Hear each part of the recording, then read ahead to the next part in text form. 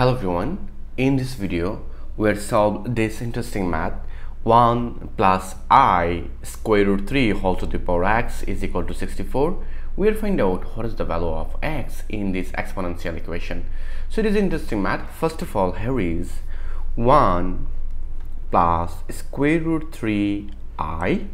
and in this case I can say here is a is equal to 1 and b is equal to square root 3. And we know that here is r is equal to square root a squared plus b squared, so it will be 1 squared plus 1, and here is square root 3 whole square, and in this case I can see the square root 1 plus 3, it will be 4, so I can see it will be 2, so r is equal to 2. And in this case we'll find out theta,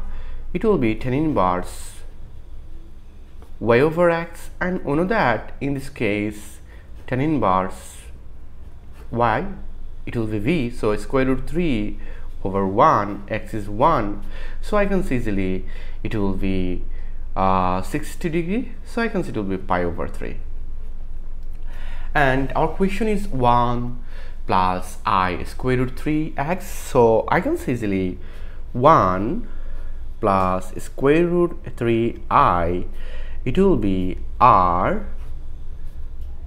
cos theta plus I sin theta, and I can see easily it will be r e to the power I theta, and in this case I can see easily r is equal to 2 and e to the power I, and theta is equal to pi over 3, so I can see it will be pi over 3. Now our question is 1 plus I square root 3 whole to the power x is equal to 63, so I can say 1 plus square root 3i whole to the power x is equal to 64, and we'll find out 1 plus square root 3i is equal to 2 e to the power I pi over 3 and whole to the power x is equal to 64. Then I can say here is 2 to the power x times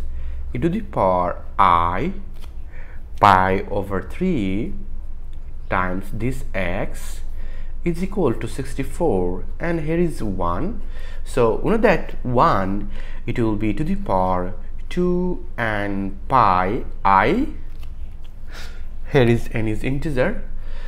and now I use both side ln, so I can say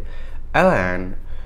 2 to the power x times e to the power I times pi over 3 times x is equal to ln 64 times e to the power 2 and pi I. Then I can say we know that ln a v it will be ln a plus ln b. According to this rules, I can say here is ln 2 to the power ax plus ln e to the power I pi over 3 times x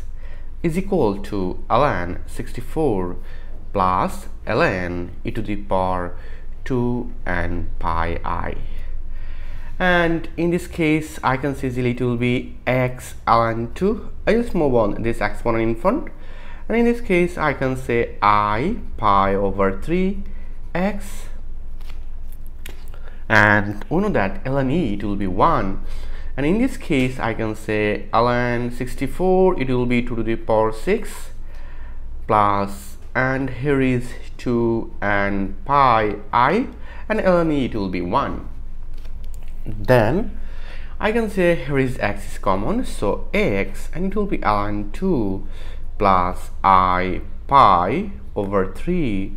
and in this case I can say it will be 6 ln 2 plus 2 and pi I. Then I can say here is x is equal to 6 ln 2 plus 2 and pi I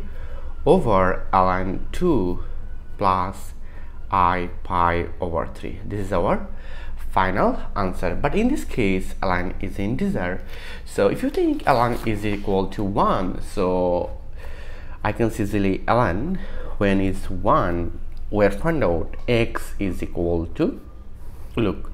6 ln 2 plus 2 and pi, so it will be pi I. Because of that, ln n is equal to 1, and in this case I can see it will be ln 2 plus I pi over 3. And in this case I can see easily, here is x is equal to, I multiply, it will be 3, so 3 times 6, it will be 18 ln 2, because of that here is 3, plus it will be 6 pi I over 3 ln 2, plus when I multiply this term by 3, so 3 cancel, we find out here is I pi. Then I can say in this case easily, here is 6 is common, so 18 divide 6, it will be 3 ln 2 plus 6 divide 6, it will be 1, so here is I pi over, in this case we will find out 3 ln 2 plus I pi. So this cancels, so we will find out here is x is equal to 6. This is our final answer. So when